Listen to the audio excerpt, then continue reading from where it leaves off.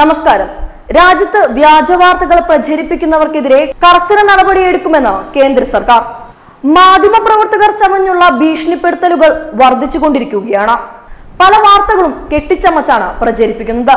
ഈ പ്രവണതകൾ എന്തു വില കൊടുത്തും തടയുമെന്നും വാർത്താവിതരണ പ്രക്ഷേപണ മന്ത്രി പ്രകാശ് ജാവ്ദേക്കർ വ്യക്തമാക്കി. ഡൽഹി കലാപകാരികൾക്ക് അനുകൂലമായി ചില മാധ്യമങ്ങൾ വ്യാജവാർത്തകൾ ചമച്ചിരുന്നു. ഇതിനെതിരെ കേന്ദ്ര സർക്കാർ നടപടിയെടുക്കുകയും മലയാളത്തിലെ ഏഷ്യാനെറ്റ് ന്യൂസ്, മീഡിയ1 എന്നീ ചാനലുകൾക്ക് സംരക്ഷണ വിലക്ക് ഏർപ്പെടുത്തുകയും ചെയ്തിരുന്നു. തുടർന്ന് നിരുപാധികം മാപ്പ് എഴുതി നൽകിയാണ് ചാനൽ സംരക്ഷണം ആരംഭിച്ചത്. മുഖ്യധാരാ മാധ്യമങ്ങൾ വരെ വ്യാജവാർത്തകൾ നൽകാൻ തുടങ്ങിയതോടെയാണ് കടുത്ത നടപടികൾ ഉണ്ടാകുമെന്ന കേന്ദ്രമന്ത്രി തന്നെ മുന്നറിയിപ്പ് നൽകുന്നത്. മാധ്യമപ്രവർത്തകരുമായി നടത്തിയ വീഡിയോ കോൺഫറൻസിലാണ് അദ്ദേഹം ഇക്കാര്യം പറഞ്ഞത്. വ്യാജവാർത്തകൾ പ്രചരിപ്പിക്കുന്നവരെ കണ്ടെത്തി ജയിലിൽ അടയ്ക്കുമെന്നും കേന്ദ്രമന്ത്രി മുന്നറിയിപ്പ് നൽകി.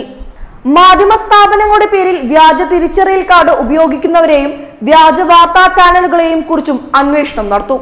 ഇങ്ങനെയുള്ള ന്യൂസ് പോർട്ടലുകളെയും യൂട്യൂബ് ചാനലുകളെയും കുറിച്ച് അന്വേഷിക്കും. വ്യാജ ഫേസ്ബുക്ക്, സോഷ്യൽ മീഡിയ അക്കൗണ്ടുകളെ കുറിച്ചും പരിശോധിക്കുമെന്നും അദ്ദേഹം വ്യക്തമാക്കി. വ്യാജ മാധ്യമ പ്രവർത്തകരെ കണ്ടെത്താൻ മാധ്യമ സ്ഥാപനങ്ങളുടെയും സഹായം ആവശ്യമാണ്. മാധ്യമ പ്രവർത്തകരിലെ വ്യാജന്മാരെ ജയിലിൽ അടയ്ക്കുമെന്നും വ്യാജ വാർത്തകൾക്കെതിരെ കർശന നടപടി സ്വീകരിക്കുമെന്നും കേന്ദ്രമന്ത്രി വ്യക്തമാക്കി. News desk, Bharathabhoomi TV.